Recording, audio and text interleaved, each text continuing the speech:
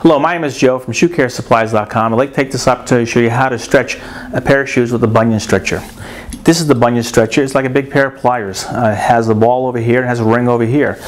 Bunion stretching is very easy to do and very effective. Very effective because you can pinpoint the exact spot that you want to stretch out. Not the whole shoe, but just the exact spot, whether it be a little toe, big toe, corner, hammer toe, whatever you like. And it works on men's and women's shoes as well.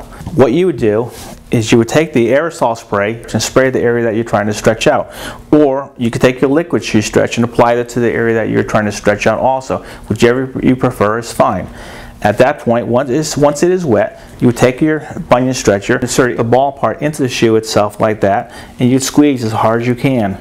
Once you squeeze it, just turn the knob up like here, and you lock it in place. As you can see, it's pushing out that one little spot. The next morning when you come back to take it off, you will notice that there'll be a bump in that area where your toe will be very comfortable. Don't be afraid of the effect on the shoe itself, because as you wear it, that little bump goes away, but yet you do get the desired effect of the looseness inside of the shoe, where the shoe itself will still be much more comfortable.